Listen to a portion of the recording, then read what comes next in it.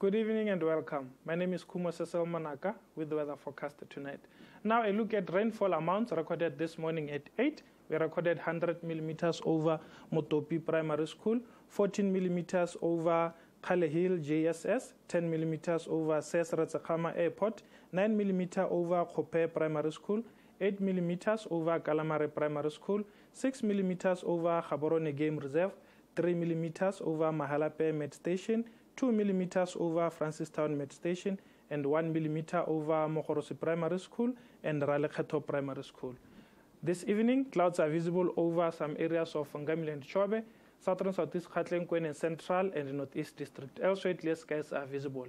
Tomorrow, expecting some partly cloudy conditions over southern southeast Gauteng and central, northeast, Ngamile and Chobe. We're expecting few patches of clouds to be visible over Khansi district with clear skies expected over Kalahari. In the morning, we're expecting some mild temperatures over Khansi and Kalahari. Warm temperatures are expected over southern southeast Gauteng, central and northeast, with hot temperatures expected over Ngamile and Chobe. In the afternoon, we're expecting some hot temperatures over Kalahari, southern southeast Gauteng, southern central and northeast district. We're expecting maximums of 33 degrees Celsius to 35 degrees Celsius.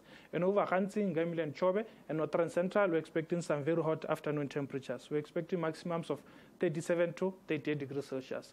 Now looking at the fire bulletin, is showing some active wildfires over Ngamile district. The fire danger index for tomorrow is showing dangerous to extremely dangerous conditions over most parts of our country. The public is advised to handle fire with care and avoid starting unnecessary fires.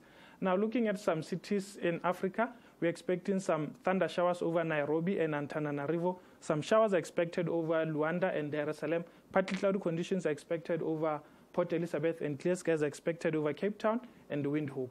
We're expecting some thunder showers over Monrovia, with clear skies expected over Tripolis, Khartoum, and Addis Ababa. Few patches of clouds are expected to be visible over Cairo. That's the weather forecast. Have yourself a good evening.